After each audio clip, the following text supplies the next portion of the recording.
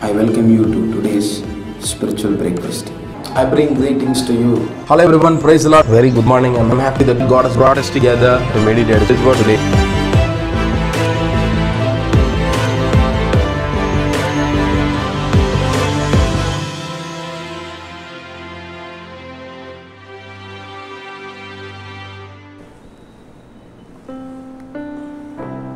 Hello everyone, praise the Lord. Very good morning. I'm happy that God has brought us together to meditate His word. May God speak to us even today as we meditate His word through this spiritual breakfast session. May the name of the Lord alone be glorified. Today's meditation is from the book of Acts chapter 16 verse 32. Then they spoke the word of the Lord to him and to all the others in his house. We saw that this jailer has accepted Christ, and he saw that God is with Paul and Silas, and he asked them, what can I do to be saved? And they said, believe in the Lord Jesus Christ and you and your household will be saved. And immediately he accepted Christ, and the Bible says, then they spoke the word of the Lord to him and all the others in his house.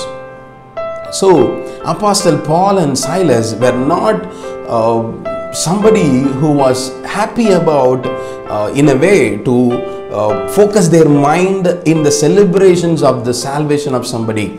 This jailer or an authoritative person has come to the knowledge of Christ, and Paul and Silas were not the one who were celebrating about it and sending the news to everybody that there is an authority who has come to Christ, but instead they took the time to talk to him from the word of the Lord. What does that mean? When you talk to somebody from the word of the Lord, it will make them strong in the faith.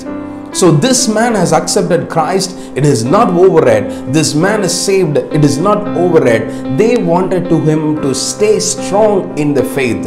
So they shared the word of God with him. My dear brothers and sisters, do not be satisfied with the salvation of somebody, but instead share the word of God with them. Speak from the word of the Lord with them, so they will become strong in the faith. They will come to the knowledge of Christ. They will know Christ more. They will, whatever comes in their way, they will be stronger in the faith. So we should give importance to speak the word of the Lord into the lives of the people, not just stopping ourselves with the salvation of our people. So my dear brothers and sisters, take time to share the word of the Lord, and surely it will make them strong in the faith. Amen.